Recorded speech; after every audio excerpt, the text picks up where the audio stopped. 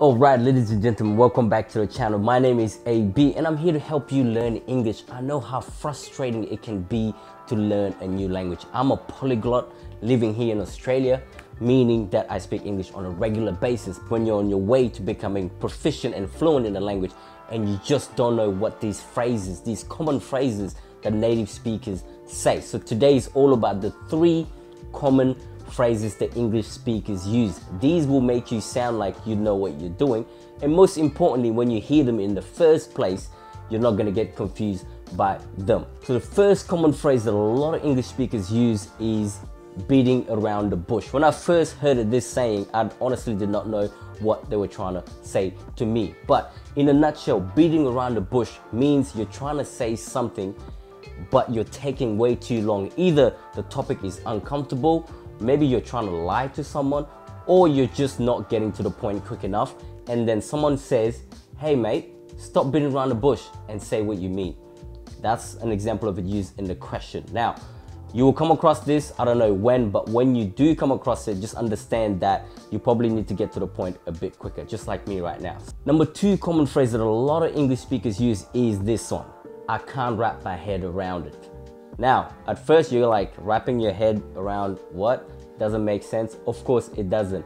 But what they mean in this sort of phrase is that they can't fathom is a big word. They can't understand what is going on. So when someone tells you a story that just sounds completely bonkers and just unpredictable, you can kind of say, mate, I cannot wrap my head around what you just said. Okay, so it's utter confusion. So use this when you're utterly confused about what someone is saying.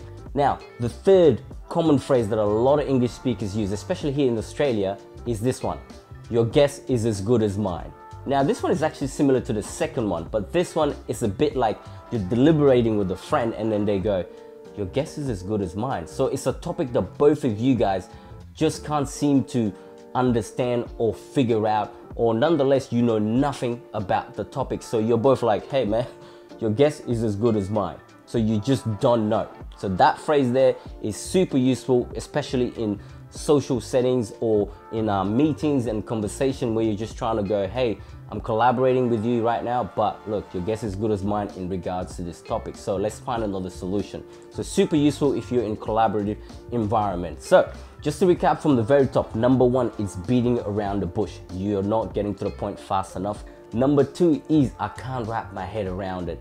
This one is utter confusion. It's a bonkers story. You don't know how to follow it and it's just uncontrollable. Kind of like Amber Heard stories. You can't wrap your head around them. They're insane. Her shitting on a bed. Excuse my French. But anyway, the third final one for this recap is your guess is as good as mine. It's kind of like the second one, but it involves being around in a collaborative space or you're working with people and you're like, hey man, 1 + 1, your guess is as good as mine.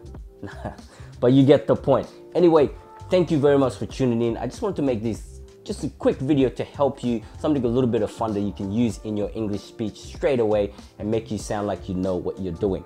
If you like this video or you've got other phrases and common sayings in English, type it down in the comment section and I'll be there replying to your comments. And as per usual, don't forget to subscribe. Thank you very much. See you next time. Bye.